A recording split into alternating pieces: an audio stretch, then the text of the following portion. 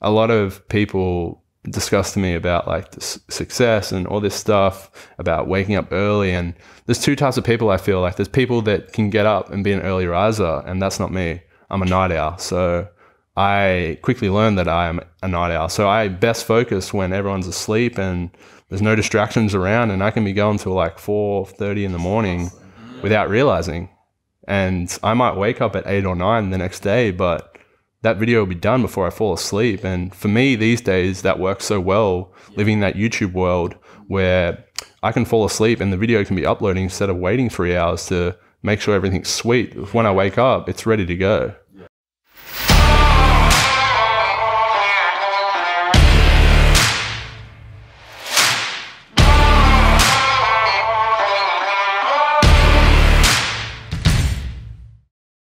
We have Alec Baker with us, who is a content creator.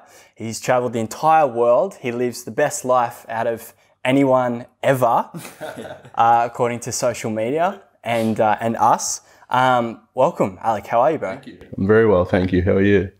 Good.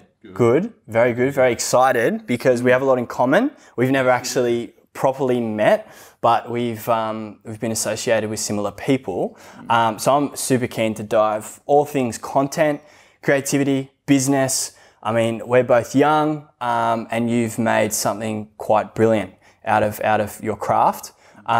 So tell us, you're back in Australia. You've just spent a whole bunch of time in the US and also around the world working with Steve Cook, who a lot of people are going to know as probably one of the biggest people in fitness right now. And also he seems like an absolute legend. I'm sure you can speak more about him throughout the podcast. What did 2019 bring for you?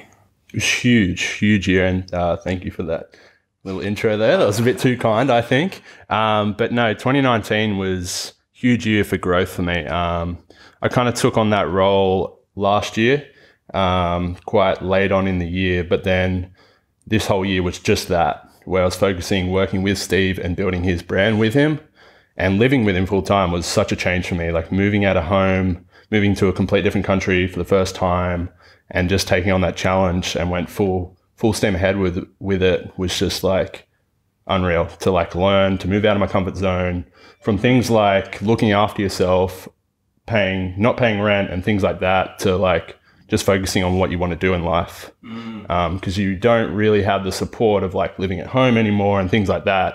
And then you're in a different country, like everything's different. So it was crazy.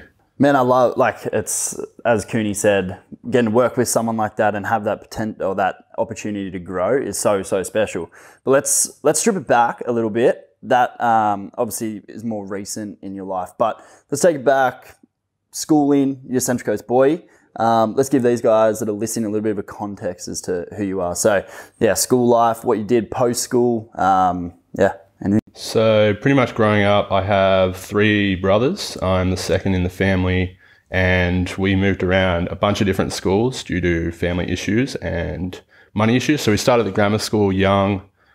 We went there, I went till year 4, changed to a public school. Then in that public school, went there for 2 years, 5 and 6, then moved to Kincumber High for a term, 2 terms actually, and then moved to Eddie's. After that 2 terms, moved to Eddie's, stayed at Eddie's all the way through. And that was pretty much my schooling. And schooling was for me, like, I finally realized and learned along the way, like mainly in the last 2 to 3 years, that I learned better visually and hands-on than theory-based, like a lot of people in school. So school was kind of tough and challenging for me, especially like moving and stuff. So I had to like almost learn a different way to other people and accept that I wasn't going to be the smartest in the room and not try to be in certain subjects and stuff like that.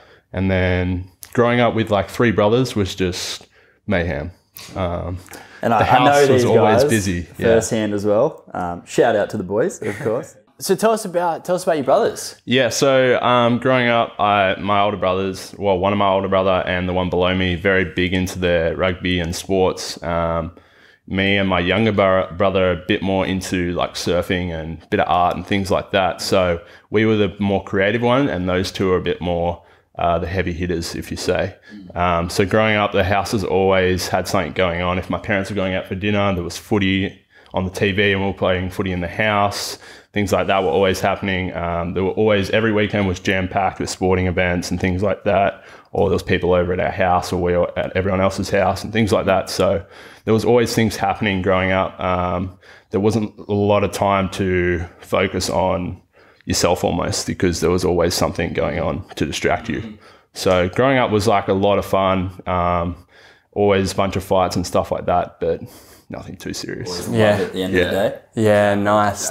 How did you go socially through school? I mean, moving so many schools. Yeah, moving was tough. I had a really good, strong friend group when I first started school. Obviously, from kindergarten to year 4, you learn and become pretty close friends with people. And then moving was kind of tough, being an outsider at a small school that only had 160 people in. From kindergarten, year 6 was quite small. So some of the years were joined together, like 3 and 4 would be Liam's year. My brother below me only had 6 boys, and that was year 3 and year 4 that year. Right. When we first moved that. So were you guys ever, because you're a couple of years older than him? Yeah. Were you guys ever in the same class? Not me, but a lot of his friends to date were in the year below him, but were in his class for most of his schooling in primary school. But yeah, it was kind of strange. But then obviously when you build a friend group at a small school like that, everyone knows who you are. So I loved that. And that was only a short time because it was 2 years.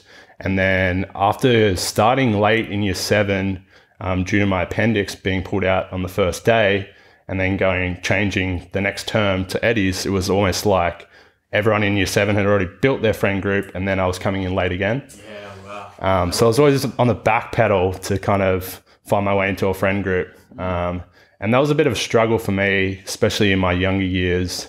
Wasn't too confident, pretty shy person, and didn't really have much drive behind me. So it was kind of tough in those 8 to 9 year period in school, but it wasn't until about 10 or 11 where I kind of just stepped out of my comfort zone and started hanging out with people that I thought were similar interests and stuff. So yeah, cool. And was it around that time frame, sort of year 11, year 12, that you were coming into content creation? You were starting to dabble with it a little bit, or more almost like I've always been creative. So I've been drawing since I was about 3 or 4, and the thing that I really noticed in myself is I've always been drawn to things like movies. Like a lot of people watch movies, but in a different way. I kind of watch movies and trying to figure out how I even do it to date, and that's why I feel like it works so well for me right now is when I watch a movie, I try and break it down as much as possible. I might watch it 4 times just because I'm obsessed with it. In terms of how they lit it, how they shot it, how they more of an analytical mindset? At the start, as a young age, I didn't really care so much about that. It was more about, why is this character doing that? Right. Who is this character? What's his childhood like? Why can I relate to him? Those personalities as well. Yeah. So one of my favorite movies growing up was Tarzan, and me going outside and just going on hikes, and then obviously to now taking photos and loving being outdoors. Back then it was like, how can I be more like Tarzan? How can I relate to these stories? And just fell in love with that creative side of things. And naturally, I think us as humans just love to communicate, and it's like interact with each other is like the highest form of what we want to do. So finding a way to communicate for me was visual. I'm not so good socially. I'm not so good at writing. So creating visuals for me became the key aspect for me to communicate with other people. So drawing and doing art growing up from kindergarten all the way through high school, I studied it for my HSC, was huge for me. Content didn't really come until after school when I got a GoPro for Christmas and dabbled around with that for fun, and then took it on travels and things. But yeah. So how did your art progress? What was it like when you were a kid, and then what was like your HSC project? So mainly as a kid, I was kind of just trying to recreate a lot of things that I loved. So if it was like a cartoon character, whether it was The Simpsons, anything from like young child kid shows, trying to redraw those. Towards art became more about storytelling. So for my final HSC piece, it was more about capturing certain images that persuade people to think a different way, and trying to create a story complete into it, as if I was trying to communicate something, if that makes any sense. Absolutely. Was it more towards the abstract side? Yeah, most definitely. Just getting people to look at things differently. So a few of my images, when I display them, because you obviously get to display them the way you like, some were upside down and people didn't know, things like that. I just wanted people to have a different perspective on things, and when they're looking at it, it might have been something so simple like one of the photographs I took was a padlock on a fence at the beach that was padlocked on the fence. And I took that photo ages ago, and I remember I had it. And then I went back in my HSC after looking at that photo and took it again at the same spot, but this time it had padlocks everywhere around it. And it was almost like that bridge somewhere in Europe where people padlock a secret or whatever it is. It was similar to that. So I had those on either side, but if you looked at them together, it told a story, but because they were separated, you had to really think about it. And if you were looking at all 10 pieces at once, you wouldn't really connect the dots, but if you looked at them individually and then chose those two together, you would see they would tell a story. Things like that was kind of like moving into a different way of telling art and communicating. Yeah. How did that go in the HSC? How did that mark? It did pretty well. Like, art was my strongest subject. Woodwork was next. Yeah, so my hands-on subjects were my greatest. My worst was probably English. I did pretty well at maths. Business, not too bad, but those were the subjects I studied. And then religion, I wasn't too great at either. Mainly for me, the hardest thing is reading and writing and communicating through that form. It's funny that like now though, before you said like socially you don't think you're that great, but you speak really well. You speak and you're saying English isn't your strong point, but you can tell like even there now, and I'm watching you, you're thinking about what you're saying, and like it's very, you articulate very well. Yeah. Also sharing your story too. It's actually, it comes naturally for you, and when you're in your element, and that's probably where it's projected through to working with Steve and stuff. It's just like, it would work so well because you're just allowed to be creative. But the reason I asked you about how you marked, I was talking art in particular, because I wanted to, because I didn't do very well in school. Like you, English was shit a subject of mine. I was more of a visual person.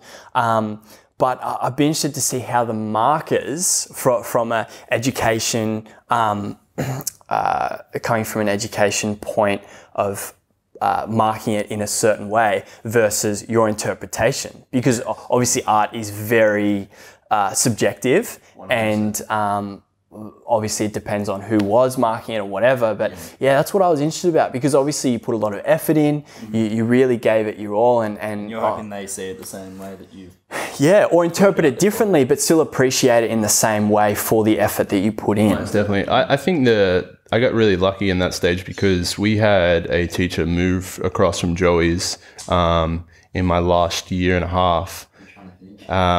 She was a lovely teacher. I've forgotten her name, but she gave me a great point of view when I was discussing before we started doing our HSA part, to think really about that question, because she was bringing up the topic. You can see this in an art form and you can see what it's worth. Is everyone going to be able to see that? Now, they don't have to, but are you going to be able to give that story across without saying it in clear lines, without writing it in big words? Are you going to be able to obviously get across that message that you're trying to give? And that was one of the parts, because I wanted to do what I was best at and draw. And my ideas of drawing would have been almost probably, I think, worse for me mark-wise, because I wasn't so well in my drawing skills of translating what I wanted, because it was so abstract in the way I drew that they could misinterpret everything, and it could be hard to mark. So it was more of a strategic art piece than probably what I really wanted to do. And that was probably the same with my woodwork as well. I made a bookcase with like a sliding ladder and shelves and stuff like that, and it was more of like, woodwork was more marked off, show off your skills, how well you can perform and put it together, and how less you can mess up, I guess. So making something simple, making it a little bit more complex, but being very neat and tidy with all my work was how I would score better than trying to make like my brother, a pool table that might not function so well. That's interesting because it's creating limitations for you and for other students, and it's a good lesson. I think anyone listening, go for gold because you're here now. You've done what you've done.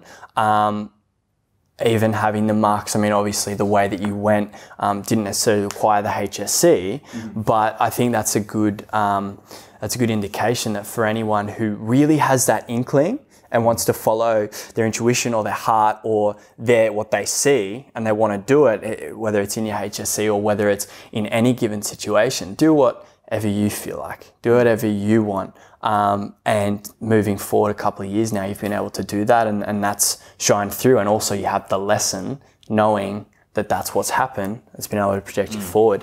What, take us after school, you picked up the GoPro, you took it on holidays. Yes. What did you enjoy so much about that? Again, just being a creative, of course. I think it was just reliving those moments and experiences. Like, there's nothing like traveling and experiencing new things with new friends and seeing, and even looking back on it was to me so rewarding, and just seeing how much fun we were having when we were there just wanted me to travel again, like just motivated me to go again and try and capture some more. And even though a lot of people see it as a bad thing to take a lot of photos and say live in the moment and things like that, for me it's almost like it's motivating me to go travel because I want to capture new things and I want to see new things. And although I do see things, I might as well capture them while I'm there. Like, some people have said to me, like, will you ever go to a place and not take a photo? And yes, I will. And there's a lot of places where I don't bring my camera out, but there's a lot of places where I will bring my camera out, but I might spend more time there just to experience the moment, live in the moment, and still capture it. Like, it's not as black and white as what everyone makes it out to be. For me, it was just like, once I had a fun, put it together, I didn't really know what I was doing. Like, I had the GoPro on settings so that I could connect it to my phone, which is the most basic settings you could do. I didn't know that at the time, but it was literally so I could pretty much airdrop from my GoPro to my phone so I could play around with the clips and photos.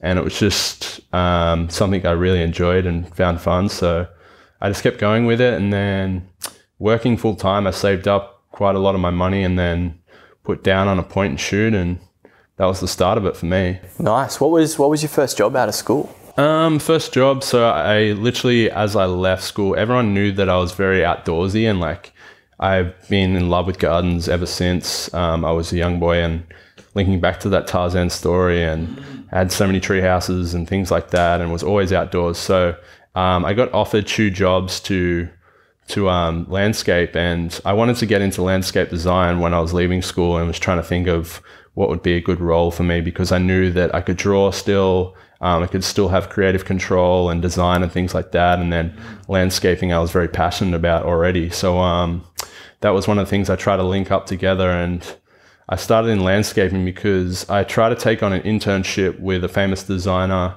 and he kind of explained the role of how he got to where he was. He didn't go down the uni course or anything like that. He went through landscaping, built up and learnt what the ins and outs are on the physical side of the job, and then went into design and studied that. So I kind of wanted to follow in his footsteps and do that, just so I could follow his role, because I really respected his work and it was where I wanted to be if I was going to take that career path.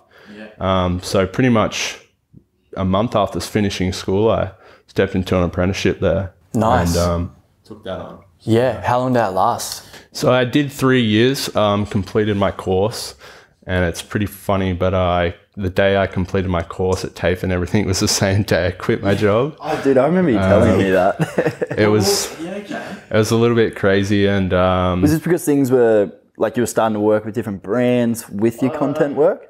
Yeah, so how it all came about was I was still like, without realizing, I just loved being creative. So landscaping for me, I could go to a garden, shape it, create it, because we were doing maintenance work, not so much construction where you have to lift heavy stone and stuff. I could go and hedge things and shape them into balls and flower and prune, all this stuff that I could be creative with my hands on, which I did enjoy. And then moving down the track, still in my off time, I was DJing and doing art. So I was constantly being creative, but the problem I found was I was putting my creative control into so many different things. I wasn't focusing on one. So everything was almost half-hearted in a way. And then me and my brothers went on a trip in my second year of my apprenticeship, halfway through, to Europe. And that just kind of opened up a new world for me. Traveling before, I was always young, so it was always where your family went and things like that. And you kind of normally spent the time by the pool in the resort, so you didn't really travel, I guess. But once doing that family trip with my brothers in Europe kind of opened up my eyes to the world and gave me the inspiration to want to see more things and visit more places and meet new people. So that kind of sparked the energy of what content created could have brought on later on. So that Christmas in my second year is when I got the GoPro, which was about 2017. Right. And that was just before my third year. And then I went on a trip to New Zealand with my mates, took the GoPro along and kind of captured it all. And after that, it was just like each weekend try and do a trip anywhere, even if it was up the coast or anything. And that kind of sparked my content to try and make a thing out of it. So originally the story, in my third year, I started a website. I don't know if you remember, it was called The Weekends. And it was literally, it kind of gave me a reason to do something every weekend. Yeah. So every Saturday I would capture a story about some place. Nice. And then every Sunday was a story about someone. So I called it The Weekends. It was a crazy little idea, a little project I made for myself. And it kind of forced me to create content. And as you know, like creating content, you kind of want to have some backed up and planned and things like that. Yeah. So a lot of thought goes into it. So having one that every Saturday I had to go somewhere and tell a story of it and then publish it as a blog with photos and stuff like that, interview people and stuff. And then Sunday would be a person, made me go places, visit places, capture it, and go meet people. So, and this is while you're still working full time? This is all still while I'm working full time. Every weekend, like I wasn't a person that even when I did DJ and do that, I didn't even drink. So I did have a lot of time on my hands and I wasn't much of a party person to go out and pre all day and then party. So I did find any time of the day to do what I wanted to do creatively. So that was all my focus at the time. That's epic. It served you well. Yeah, it served you well. It has. And that's full on. So it's Monday to Friday landscape. So Monday to Friday, 4:30 leave on a Monday, and then normally 5:30 finish on a Friday afternoon. Yeah, I was lucky enough to have my auntie's place in Sydney where I could crash during the week. Cool. The rest of the crew is from the coast, from Kilcare, so they would have to travel back. Yeah. But that allowed me to finish work around 4:30, be in the city and run off somewhere to shoot something. Nice. And capture something. It didn't matter if there was a subject or not, if I was just going to a park or I was going skating down to the city and just capturing the buildings, or I was DMing someone on Instagram and actually capturing them. So that was a lot of things that I was doing with my free time, and it was just kind of became, after a long time, kind of became pretty lonely because I was so focused on just creating so much that I wasn't communicating with people that I was close with. So I kind of went down a path where I kind of forgot about, I don't know, catching up with friends and things like that. That's what it felt like, to just focusing on, I'm just going to create something every weekend and with all my free time. Experience, man.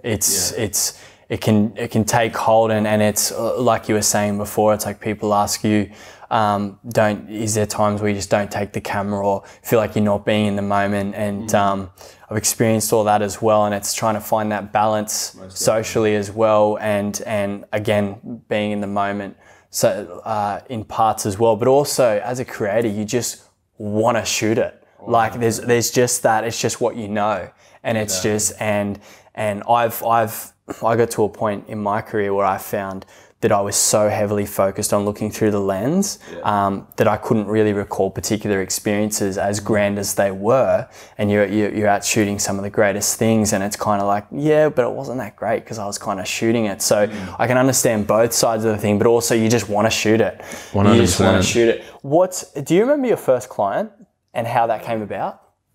First client? I think actually was for Proud Marys back at Woodport. Because I was DJing, I would bring my camera along and try and capture me and my mate Kay, DJ.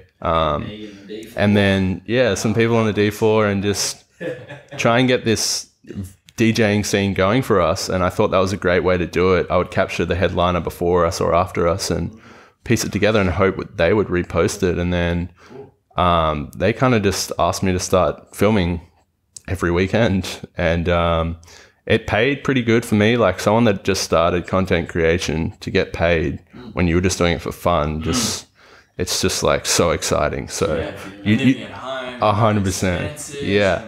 And like still going out and partying and like not even partying, but like still going out and socializing with friends, but getting paid was just like, I felt like I was king of the world at the time. I was like, I'm living it.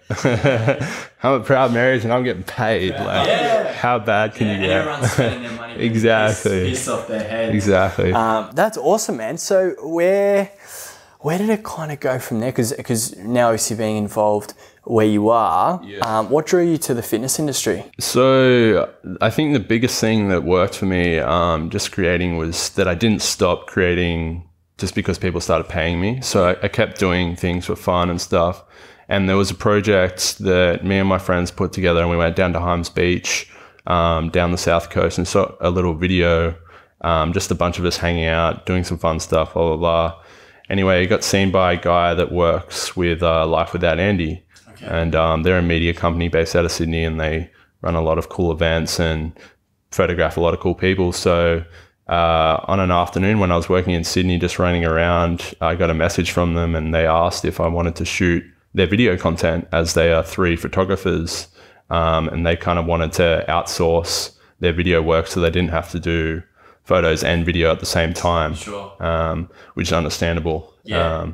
So I kind of took on that role and that really worked for me a lot because it put me into different groups and categories throughout Sydney and that area where I wasn't just trying to lead jobs from other jobs. It was almost like they had every client they wanted and people were coming to them.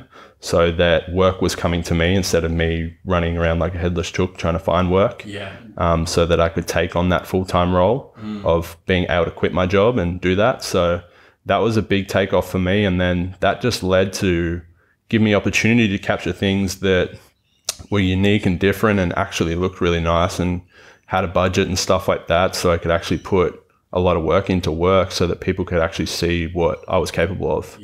Because as you know, before that, when it's just you trying to rock around with a low budget, it's like you try and do the best you can, but half the time it's all you putting in pretty much all the effort to get paid cents or... Of course, man. And when you break that down, like that's why I got out of the wedding industry, because you're dealing with some clients and by the time you're doing your emails, your chase ups, the re-edits, the sorting through the footage, the mayhem of the day, of course, like I was calculating and I'm like, you think you're getting a good payday, but some clients you work with, you're drawing $15 an hour. And for a creator who's running a business, who has overheads, who doesn't get consistent work, like we can sit here, people can say that, oh, you're complaining because you're getting paid to do what you love. It's like, no, we're trying to run a business. And it is great, but yeah, that's why I got out of it. Yeah, it can be very stressful, especially freelancing. Like there's a lot of times where you go months of just work after work after work to dead months where you have nothing at all. And I stay in contact with a lot of my friends around the world that are freelancers still, and they still face those troubles every month or so. So it's real and it is what it is. But yeah, I got pretty lucky with those guys because they have work constantly and they still do. And they've got such a good name for themselves that I don't know when they will go without work. But yeah, that kind of really helped me dive into that space where I could really focus on just performing my skills and myself really well, where everything else would have something involved. So you'd always have a makeup artist, you'd have a creative director, you'd have a light guy, you would have a photographer, as compared to these budget scenes where someone would come with this brilliant idea with you in their head and somehow you've got to make it come alive with $200, $300. For me, I had a point and shoot, I had 2 lenses, I didn't have any lighting, didn't have any mic. I was running with budget setup, so it was kind of challenging. And then when I got into that space, it kind of allowed me to show off what I was capable of. And then from there, it was just like clients came to me, and it wasn't me just asking people if they needed things shot or getting word of mouth around. It was more people know who I am now. It's if you want to work with me, contact me. Would it have been around this time that you headed up to Active Escapes, Queensland? Yeah, so from memory... That was a big... I mean, that was probably a game changer for you. That was obviously where you met Steve up there. Yeah, so when I met Steve was actually on my fourth Active Escape trip. So my first one, I was still landscaping, and it was coming to the end of that point where I wasn't sure if I could actually make that step to full-time or not. Yeah, full-time creative. Yeah, so this was about 6 months of starting to try and be a creator from buying my camera back in May. Yeah. Also, when you're referring to point and shoot, are you referring to a camera? I'm referring to a camera, yes, sorry. Wow. I'm out here. Wow. Right? I'm out here. What's a pec deck? What's a pec deck? We've all got our things. Pec deck. When I mean that, but it's just a basic camera setup, so pretty much at the lowest budget you can afford, and anyone can really buy one these days. But to my extent, they're not really an excuse to be bad at anything. The camera is a tool. You need to use that tool to your capabilities to make the best product. And that's being proved through iPhones in particular. Like there was an ad, a recent, it was like a Marc Jacobs ad, or so, a really high fashion brand, all completely shot on an iPhone. Massive campaign. And that's what I always tell people. It's like, and you have 3 lenses in a fucking little tablet shit. So what are you complaining about? My content is Fantastic. par, not subpar, just par. Just par. Par's good. Par with a Even handicap. to the extent of Michael Bay shot a complete film on an iPhone recently. That's soon to come out. So Like full movie. yeah, so he's the guy that made Transformers and all those crazy action films with a lot of explosions, and he's very teal and orange color grade. But yeah, for that it was more the sense that was a big step for me, because I was discussing with my parents moving into the creative role, if it was a smart idea or not. My dad is a builder and my mum is a real estate agent. So for me as a landscaper, one of my biggest goals was to buy a property, have an investment property, build it up with my dad, renovate it, landscape it, and then eventually get my mum to sell it. And it was this idea that I created in my head that if I did achieve that, that was success for me. So for me, when I was landscaping, from getting paid $10 an hour, I was trying to save 92% of my wage, where I wouldn't spend money on anything. Even it came down to exactly. So until I got to that point where creation, like content creating, was everything to me, that money wasn't a thought anymore, that if it cost me a lot to buy a $1,000 camera or a $1,000 lens, I was going to do it because it's what I wanted to do, instead of buying this investment property and stuff like that. So that was game changing for me. And that kind of woke me up when I did that Active Escapes trip, because most of my jobs were based in Sydney, and normally I would have to travel 2 hours, but getting paid to spend a week, hang out with a bunch of people, and the job was super relaxed for me. Like, I was known in Sydney for creating work that I could turn over that night. So going to an event, shooting it at 8:30 till 9:30, and the client would have it before they wake up, full production and everything. So that's how I developed my name. And it was what a Life Without Andy kind of had a reputation for. It was they would go to an event, and when you woke up in the morning, the pictures would be live so that people could share those photos. And you see people when they go to those events, they want to post those photos because they have such good photographers and the images are always cool. And that, why build a hype around something that might be done on a Saturday and you're posting on a Thursday? It doesn't have the same feel. Absolutely. And this day with social media, it's the key to keep that up to date, that people want to see what you're doing right here, right now. It's like why live and stories are huge. And like YouTube and stuff is massive, because you can see into someone's full life and like a whole day with them if you wanted to. Things like that. So getting paid to live like a week in Noosa with Active Escapes was my first one, which is crazy. Just hanging out with some real cool, unique people, like-minded, that all paid to be there. And I was getting paid to do the same things as them, whether it was surfing in Noosa, like one of my favorite places to surf, or it was wakeboarding, something I'd never done before, and things like that. I was just like, this is the life, like getting paid to do this. All these people are paying to be here, like thousands of dollars. and they're paying for me to run around with a GoPro on my head. Like, Pretty cool. crazy. Absolutely. How did your parents go with wanting to make that change? So I am very, very lucky to have grown up with, like, I believe some of the best parents in the world. My parents are very, very supportive.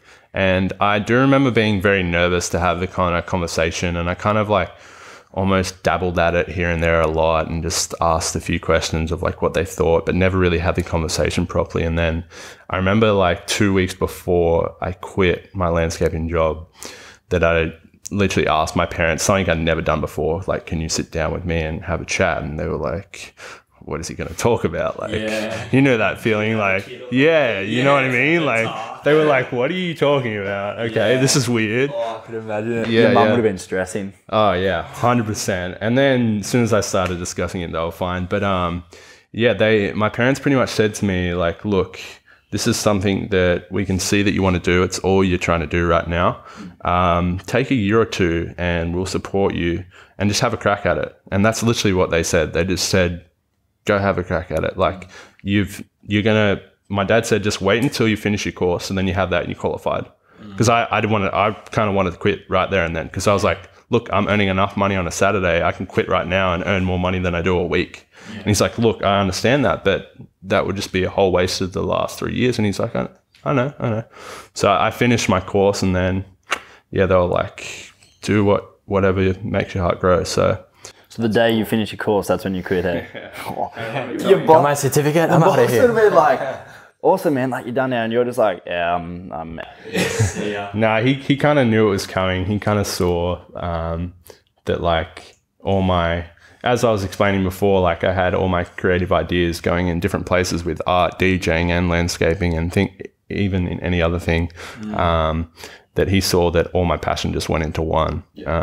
It's kind of like when people have interest in a lot of different things, like cars and then PlayStation games and all these different things, and they're not too great at one, and then as soon as they put their heart and soul into one, they're just beyond it. So that he saw that pretty coming, and I kind of had the conversation with him before my parents, actually, because we were like mates almost. So he was like, yeah, I can kind of understand it. He grew up and he went to art school. He left school when he was 17, so he totally understood. And he had that kind of same thing with a couple of people before me that worked for him, and he knew it was a kind of stepping stone for me, because he knew that I had so much creativity and that my heart was there, but like I really wasn't there, if that made sense. Like, that's cool that he was, he's putting your interests first there. Yeah, most definitely. And the biggest thing I saw in him is as well that he is a person that wants to build cars and stuff like that. And that was his kind of hobby, that, like, mine is content creation these days.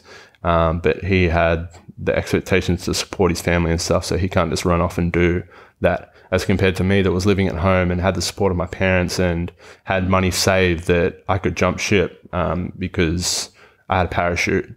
He didn't. So he totally understood that. Yeah, that's awesome, man, and props to you for taking that leap. And very good things, very happy life.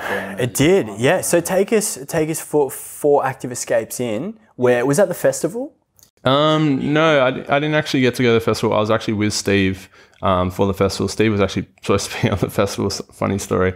But yeah, he got caught up with work overseas and stuff, and we had Gymshark stuff to attend. Right. But no, the next one after that was the Maldives. I went on the super yacht. Yeah, that was the first time they did that. They normally did it on Suniva, the island, at the resort. And then I literally hadn't done Active Escapes for probably 4 or 5 months, as I was just doing stuff in Sydney and stuff. And then the owner, Zana, called me up and said, hey, look, I want you to come for the next 2 weeks. I've got Optimum sponsoring 1 week. They're going to pay really well for you as well to do stuff on the side after the week. And then we've got Steve Cook on the next week. And I didn't know who Steve Cook was at the time. So I was like, okay, this sounds all right. And then he was tossing it up to me and just like, look, this is serious. Like, if you want to be in the content creation world and you want to get your name out there, I think this is the best way for you. Like, blah, blah, blah, we'll sort you out. We'll get you up here, blah, blah, blah.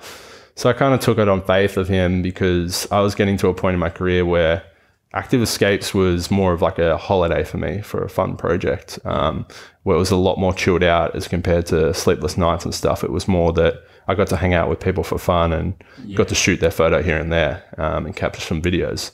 So I kind of went up on a leap of faith. And then after that full week, Steve was on the second week. He literally asked me, his videographer went back like the day before him, and he said, "Oh, do you want to shoot a vlog for me?" My videographer had to go back the day before, blah, blah, blah. That was just the way they booked their flights. And I said, yeah, sure thing. Didn't think much of it. And he seemed like a really nice guy through the week. It's lovely to everyone. And so that afternoon we went surfing, had some food, did some meetings, and kind of shot a vlog out of nothing. And then that evening he came out because he was trying to plan himself so that he could fly back and not be jet lagged.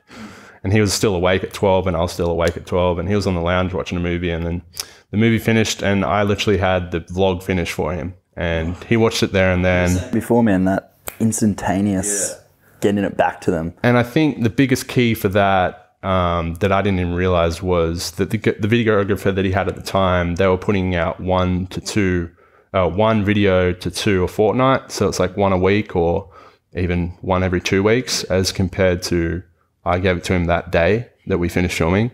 Was pretty crazy for him because he was just like blown away with all the content that I'd already done that week for Active Escapes that they received before everyone left. Like I would put it on the big screen, play the video, show everyone the photos before they left, which was unheard of on Active Escapes. It must be so productive. When you need to be on, can you just hone in just like that? It's crazy you say that because like for me, it's like the next thing I want to do once I've shot something, I want to see it come to life. Like I'm not shooting just to say that I shoot. Like I'm capturing videos so that I can get back in that room and piece it together and show you what I'm made of. Like creation, right? Exactly. Yeah. That's where I feel like I really dive in, and a lot of people discuss to me about like the success and all this stuff about waking up early. And there's two types of people. I feel like there's people that can get up and be an early riser, and that's not me. I'm a night owl. So I quickly learned that I am a night owl. So I best focus when everyone's asleep and there's no distractions around, and I can be going till like 4:30 in the morning without realizing. And I might wake up at 8 or 9 the next day, but that video will be done before I fall asleep. And for me these days, that works so well, living in that YouTube world where I can fall asleep and the video can be uploading instead of waiting 3 hours to make sure everything's sweet. When I wake up, it's ready to go. It's almost like that for me now, but that's how it's worked in my favor to date. But yeah, that for me was almost my signature, was to be quick turnaround. And Absolutely. But quality as well. Like the stuff you put out is insane, man. That's what I'm saying. Like you must be able to just, and you obviously put in the hours. That's a massive thing. But being able to just switch on when you need to and just go. So what obviously impressed the crap out of him? Blown away by, and then shifting into that YouTube world, your skills benefited, or complemented, I should say, what probably he wanted to do. What happened from there? Where did the relationship go? So yeah, he kind of asked me on the spot just before he flew out. The next day was, hey, do you want to move to America and film YouTube with me? And so when someone asks you that, you kind of don't take them seriously. You kind of say, yeah, that'd be cool. Like, didn't think much of it. Where you weren't 100% sure of, like, you didn't know him that well. Oh, I met this guy like 6 days ago.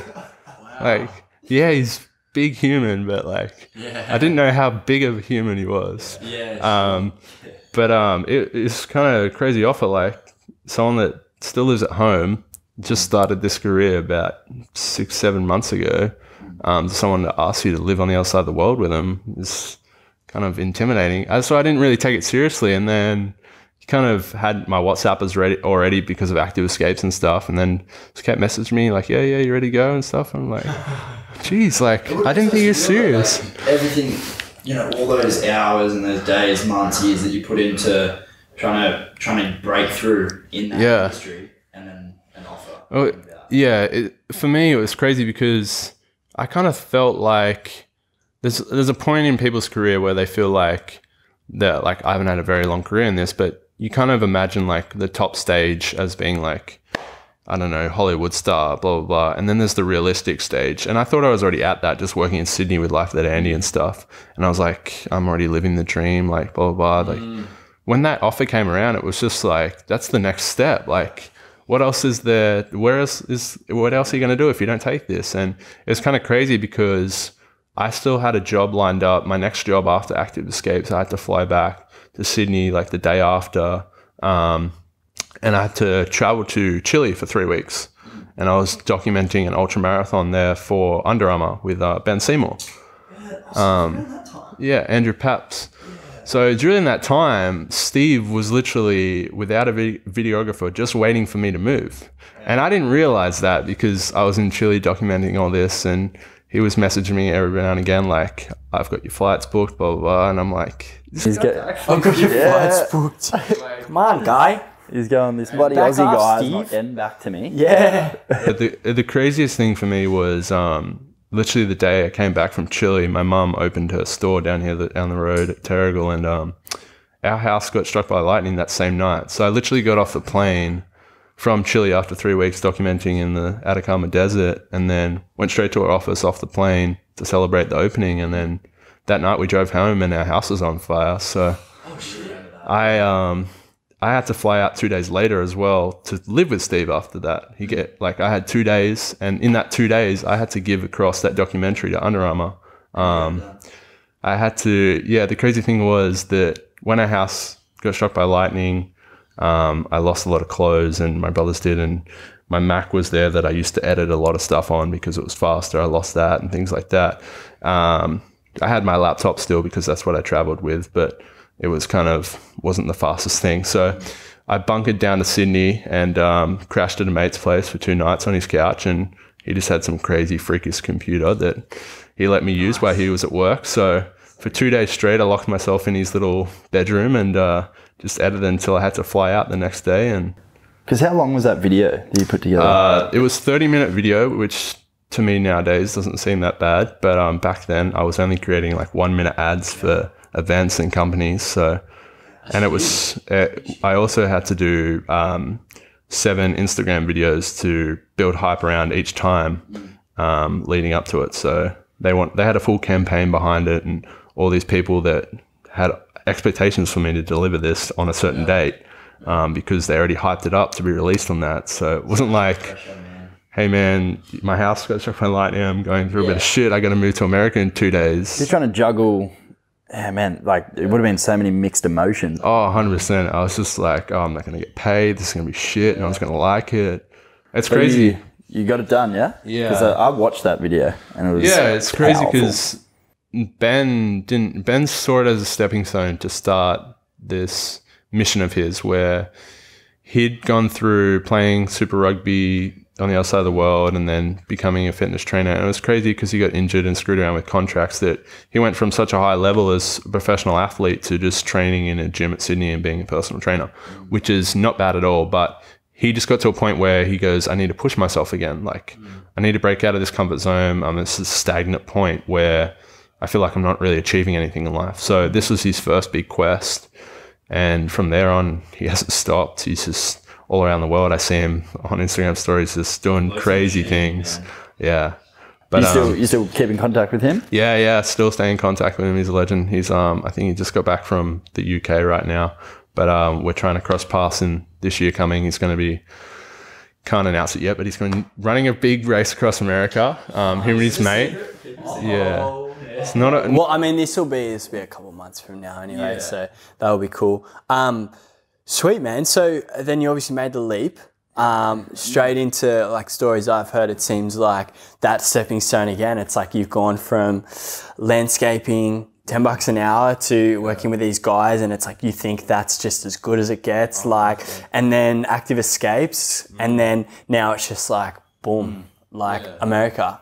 It's crazy. Like everyone has their views of America before they go, and it's just like, everyone thinks it's going to be as cool as what the movies make it out to be, but it's like anywhere you have high expectations for somewhere, and you I didn't get like disappointed, but I just got shocked on how different it was from what I expected. Because Utah. Yeah, I moved to Steve's place in Utah in St. George, which is a small town, and I could kind of relate to that because growing up in Kilcare is like really small. But I had these ideas in my head that would be in like the hustle and bustle of Hollywood and all the fame and stuff. And I'm so glad it wasn't.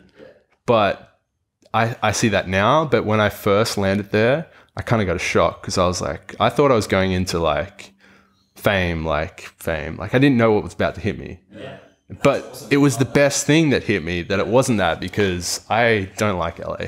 Yeah. And after experiencing it many times, there's things about LA that you won't like. But the reason why I don't like certain parts of LA, I should say, is because of what it's hyped up to be and what everyone's trying to be there. It's not so much LA. So if you're a tourist, it's fine, but it's somewhere where I wouldn't want to live. And I'll let you experience that for yourself, and you'll know exactly what I'm talking about. And it's only because we are so lucky to grow up here in Australia, where everything is like picturesque compared to places like that or India or other countries. So yeah, I moved to Utah, and it was literally like living in Steve's pocket for a year, where wherever he went overseas, which we pretty much left every month or two to a different country or a different state, that I was with him the whole time. And a lot of this was for Gymshark stuff? Yeah, Gymshark is pretty much his main contract for travel-wise, I guess, if you say that. So they pay him on a regular basis to go places. Over a year contract, he has to be committed to go to certain pop-up events. Yeah. So that's part of his contract, and they send him clothes and all that stuff. But there's also other companies that want you to go other places, and even if you want to pitch to another company as well and say, hey, look, we're looking to come here. Do you guys want to collaborate with us? Do you want to work with us? It kind of like gets rid of the cost of either the flights or the accommodation, depends what you're doing with the company or things like that. So we kind of traveled for work to create more work, because obviously YouTube is our game and social media is our game. So moving around makes good content for us. So yeah, right. How is this for you?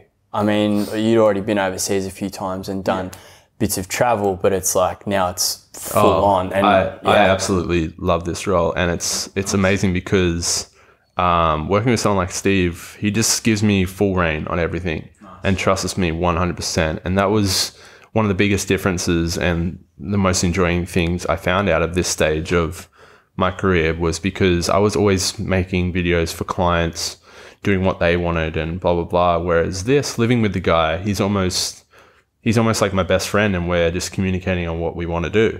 Nice. Like, he has my thought in mind as well as his own, so that when it comes to doing something, say if we're going out on the Polaris or we're going out on the boat, he's like, what do you want to make the video about?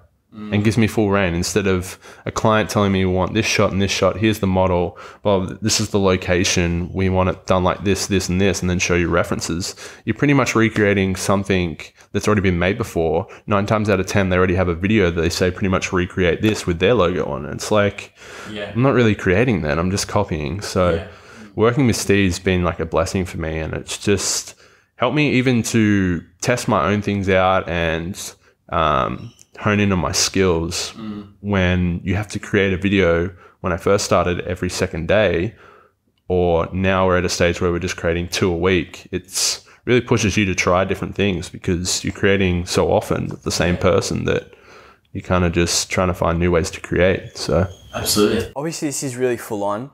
You're working with Steve. You've still got that creative reign. You're still obviously having fun, but it sounds still very hectic. How did you find that you could get work-life balance? You seem like someone who just loves to work anyway and be creative, but it gets to a point, I know through my career, it gets to a point where you're like, fuck, like I wish I could just step back sometimes. How did you manage to find a balance? That was what this in 2019 kind of was for me. We started off, when I first started working with Steve, it was back in October 2018, and I did like a trial for 3 months with him to see how our relationship would go, because living with someone obviously full time, you kind of want the relationship to work more than the content, because you're living with them. I'll be sitting next to him on the flight. I'll be waiting for the flight with him. I'll be in the same cab as him. Things like that. And I live in his house, like on the other side. I have to wake up in the morning. He's going to be there too. So you want to get along with the guy, and I'm going to have to film him 9 times out of 10 every day. So You want to have a good relationship with that. And we were filming every second day, and it's draining for both of us because he saw the potential in me to obviously push out content so fast, and it was awesome. We were just smashing out content after content after content. Like, there was too much for people to view. Like, we got to a stage where people weren't watching the last 3 videos because they're only going on YouTube on, say, a Saturday, and we'd already uploaded 4 videos between the last Saturday. So it became to a point where we were just hitting even views, and on YouTube, views is the game, and that's what pays us. So we kind of had to quickly figure out what we thought we were doing wrong. And it was almost like shoving too much down people's throat. And the crazy thing was, it was a blessing in disguise for both of us, because when you're traveling and you're trying to upload something every second day, catching a flight that's 9 hours will put you so far behind. Or even like a 9-hour flight is for us 2 hours to Vegas, catch an hour flight to LA, where you have to be at your flight 2 hours before, check in your bags, land in Vegas, then fly from land in LA, then fly from LA to London just to go to a Gymshark event that you're probably going to be shooting the next day, so you can't be editing that day. You're behind. You have to have things well ahead. So it became super exhausting for both of us. And we got to the point where we decided to do 2 a week and just more strategy based, where we'd actually think out what we're doing, not just turn on the camera because yesterday we posted, so tomorrow we're going to post again. Which was crazy, that we didn't realize how much we really drained ourselves.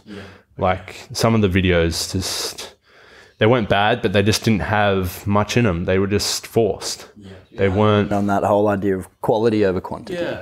Not saying that there wasn't quality, but to you viewing it back, you seem like and I watch some of them back. Like, I just did the year review for us when I've just had this time at home over Christmas, just for fun, just because I had a bit of time over Christmas to play around with stuff. So that's just me in a nutshell. But still working. So that was just looking back at some of the videos. I could see through the videos, like, obviously I shot them and it puts me back to those places, but I could see how forced they were. Like, we were just walking around just doing stuff because YouTube wanted to see it, what we thought YouTube wanted to see.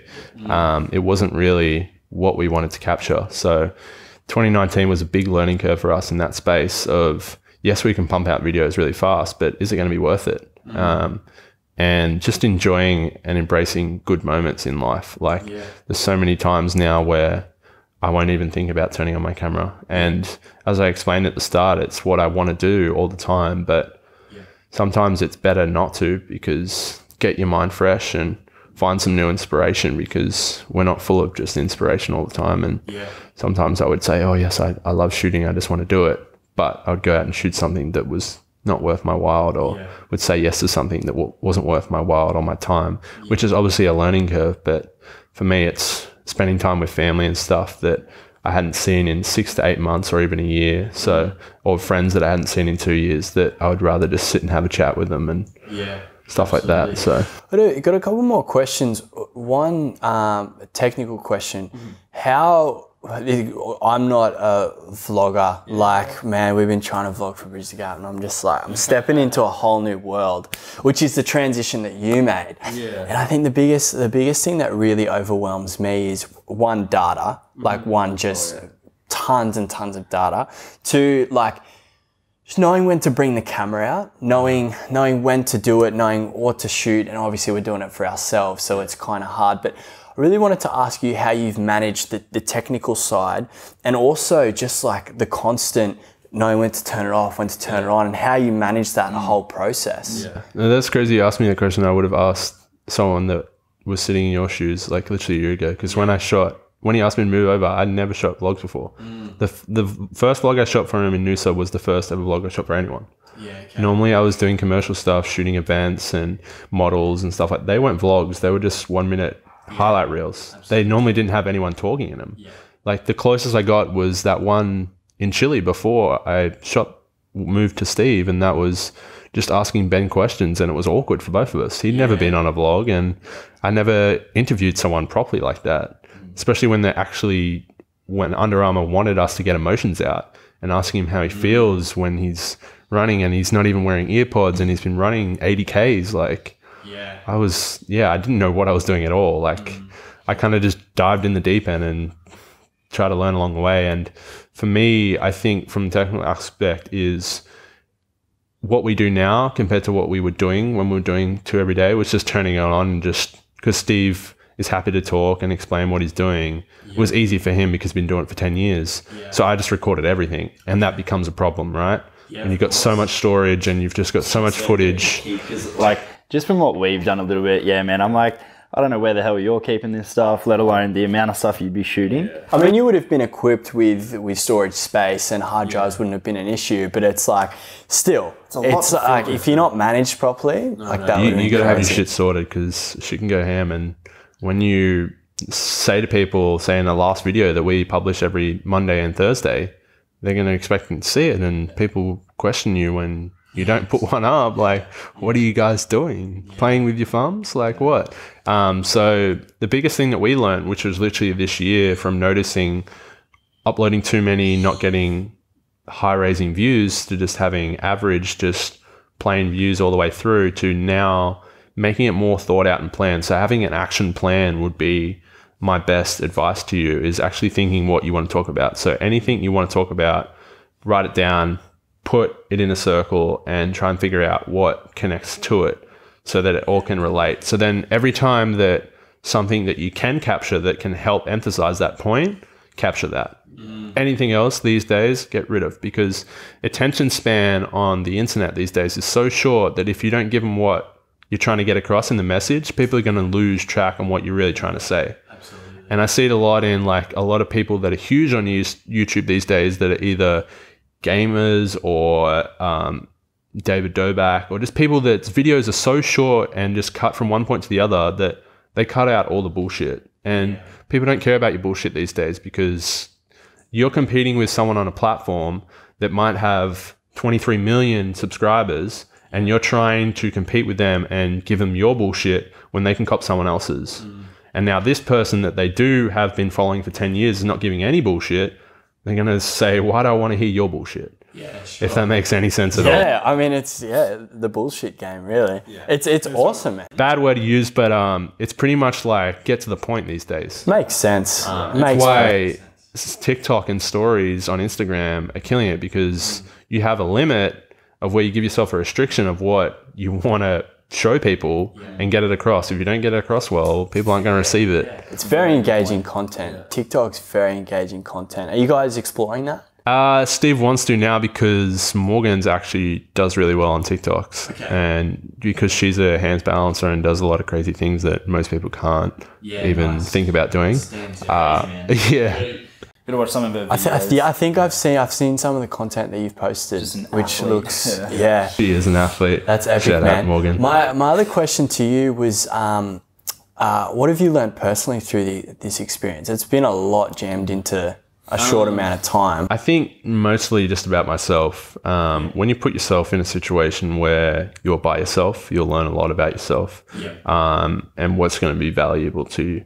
After shooting, like, in the content world of, like, shooting Sydney events and meeting all these people that I followed on Instagram, and all these models and all these people that had high reputations, and getting to meet a lot of people that, like, work in Hollywood and LA and stuff, it's really doesn't come down to what people do, like, work-wise and stuff to me anymore. It's more how that person is and how they react to everything they do. So, like, I believe that all your actions in life reflect who you are. So whether they will say hi to me, if they do know me, it's almost like when you walk around the shopping center and you might have been slightly friends with a person that you went to school with. Now, if they decide to put their head down, or you decide to put your head down, that's a reflection of what kind of person you are.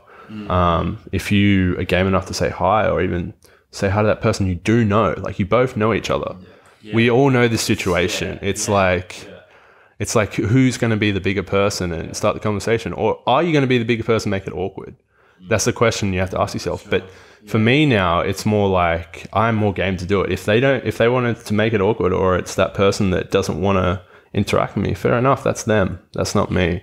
That's the biggest thing that I've learned. And being around someone like Steve and living in that situation with him full time, it's really the 5 people you live closest to that really make a mark on you. And someone like him that puts time and effort into speaking to people. Like there's Gymshark events that people line up for 4 hours to shake his hand. And most people in the Gymshark events normally get the photo, get out of the line. That's the situation. There's so many people have to get through within the day. He will spend 5 to 10 minutes to people asking them questions, not them asking him. And that puts a different point on what a person is. 100. It's funny you say that. I still remember Steve came, it would have been when you guys maybe first started working together. Came over, trained at Impact. Shout out to Impact, great gym. But yeah, I remember the one, like the thing I took away from him, man, like he was training with Nath and like he came out of his leg session like to chat and was talking to me and actually like you could tell that he cared and wanted to be a part of the conversation. Where when you've got that much attention on you, man, like it's very easy to fall into the trap of like in and out, yeah? Like let's get through the masses, especially at like some of those Gymshark pop-ups, man. There's so many people. Yeah. And because it's free, it's like anyone can come. So anyone can start a conversation and speak to you for half an hour about their life. And the thing is as well, like after meeting all these people, there's so many people that not let me down, but you have expectations for people that you see on social media these days and you think what they are, they might be different in person, and it kind of doesn't live up to what you think or create it to be. And that's almost your own fault, but in believing what they're saying or what they're doing and whatnot, or building up the hype for what this person is. But the same sense, he's just, when you meet him, he's obviously just like a normal guy, and he doesn't treat anyone differently. It doesn't matter where you're from, what you do, blah, blah, blah. And living around that guy was just, it gave me the same kind of radiance and just flowed onto me. And it was something that I kind of like took on and learned from him hugely, because at the end of the day, that is one of the big keys that I have learned this year, was mainly from him.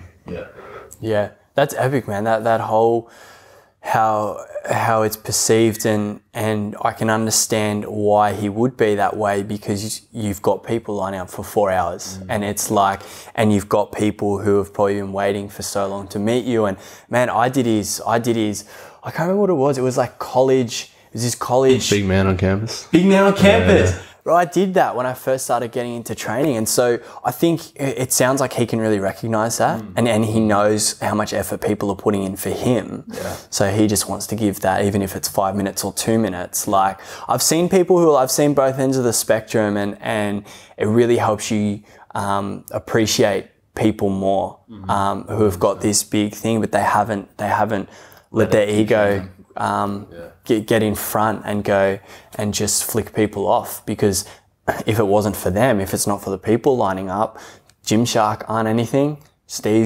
Well, not Steve's not anything, but that's those people, those raving fans are a big part of why these people are the way that they are. And full credit to him. I'm excited to meet him one day. Just a normal dude, just super jacked. Super jacked. He stayed very grounded, and I think that's one of the key aspects to it, is not obviously with all those people wanting to meet you and be like you and inspired by you and all this stuff. It can be so easy to have a big head and big ego and stuff like that. But he does very well to visit his grandparents, and every Sunday we go to their place and things like that and play just simple board games or cards, and visits his family when they're in town, and hangs out with family friends that are just local. And living in a place like St. George, it's just in the middle of the desert. It's a small town. It kind of makes you grounded, and no one cares who you are there. And no one knows who I am, so it doesn't matter. Like, that's cool. And that's one of the things I learned by living in a complete different place on the other side of the world, is it doesn't really matter what you do online or for work in general. You don't have to do things online, but at the end of the day, a person comes down to a person. So when you meet someone, this might be the first time I met you. I don't know what you do. How are you going to treat me? How am I going to treat you? Sure. That's the biggest thing I learned from being a shy person that wouldn't say anything to anyone.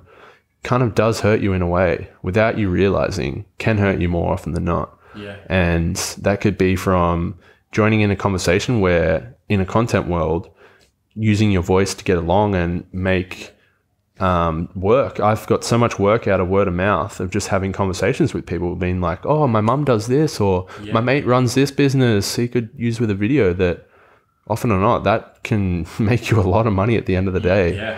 And it's funny, man, because knowing that one thing can create someone's career. Like I think if that was the one thing that I would say to young people wanting to get into it, it's like, if you can network and if you can just be your authentic self and just be nice to people, like I'm the exact same, man. It's like, you never know who is that person sitting over there, who their connections are, and also being authentic enough to understand that not want stuff from other people, but through your authenticity comes those opportunities. So they come at the right time, which is awesome. What's been one of the best experiences for you so far?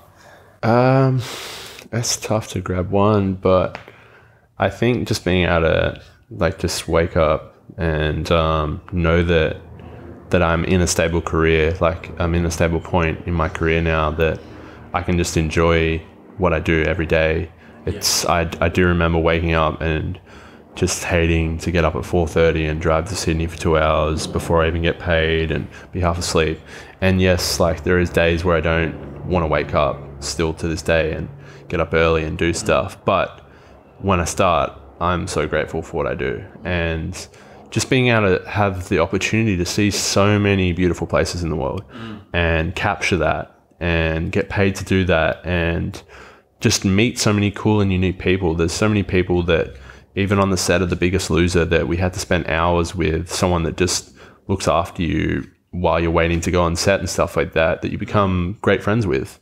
And it's someone that I met on the other side of the world through shooting that I'm now best mates with, that we are starting a business together on the other side of the world. He lives full-time in London. He's a freelancer and he's just like a well-respected photographer. And we both met each other without knowing that he was a creator and I was a creator, or how good he was or how good I am. Because these days on Instagram and stuff, most people will judge you off how many followers you have, what posts you post and things like that. So to just meet some people that really was the best experience for me, is just to meet those people that are unique and are relatable and are just good people in general. So, but if you could sort of look back at maybe when you were in year 12 or that 16 to 18-year-old self, taking on everything that you've learnt so far, any advice that you would give yourself at that age? Yeah, it'd probably be to just have faith. Especially if you do have a situation, there's an excuse for everything, and communicating in life is like key, as I explained through this podcast and stuff, whether it is visually or through writing or just talking with people, is so huge in how you can get forward in life. And just having enough confidence in yourself and trying to build that. So trying to figure out who I was and trying to nail down that was the biggest key for me. So realizing even simple points that I'm not an early riser, because I used to listen to people like Gary Vee and try and be motivated to get up at 5 a.m. But knowing that I'm a night owl and that I wouldn't be actually asleep until 2:33, even if I went to bed at 11, and then getting up some days at 4:30 to drive to Sydney did not help me one bit at all. So there is a lot of awesome advice out there for everything, but you need to understand what works for you. So trying everything can be a way to figure out, but once you find it, go with it and just take on that leap of faith, because it's going to be worth it no matter what you do. Because if it's for what you want to do and for fun and what you love, you're going to get so much more out of it than a pay packet at the end of the day. There's so many times, even to date, that I still do, where I'll do a project or just shoot something for free just because I want to do it. I don't care that I want to do it so bad that I don't care that someone has to pay me, or I'll figure out a way that a company can collaborate with me or work with me so I can get paid to do that. So that I can fund that project, so I can make it even bigger than what I imagined, if that makes any sense. But yeah, taking that leap of faith on what I really want to do is what I can recommend to people. Like it is scary. It's never going to be easy. Like if it was easy, everyone would be living their dream jobs. It's as simple as that. Like you wouldn't have people being garbage man, because no one is a 5-year-old kid and wants to grow up and be the garbage man. Maybe there is, but I don't know. Maybe. But yeah, it's as simple as that. Like just trying to figure out who you are and what you want to do, and then putting full, just having the faith is like, what's the worst for me in my situation? What was the worst that could come out? I have to go back to landscaping. I might have to work for a different person. I'm fully qualified at that point. yes, that's a parachute. So then I can work for $27 an hour. That's not that bad. Yeah. And at least I figured out the question that I was always asking. If you're not going to ask the question, you won't know the answer. And it's as simple as that. So I love that, man. I think before we go, you are the content man. The boys that are listening, I know that they'll love your content as well. So where can we find you on socials? Instagram, Alec Baker Films. Probably best to find me on Steve Cook's YouTube because my one's not active. Don't have time for that one. I don't really have much social media presence besides that, mainly just because obviously I'm building other people's. There's quite a lot of people. Like before I worked with Steve, I was managing influencers in Sydney, their social media and creating what I do for Steve now, besides the YouTube stuff, Instagram wise, and that's what I was doing for them. But yeah, Alec Baker Films on Instagram or Steve Cook if you want to see me in a vlog here and there. That's epic, man. I love it. Thank you so much for coming on. There's so much value there. And looking forward to watching you continue. Likewise. Awesome, bro. Thank you so much. Appreciate your time. No worries.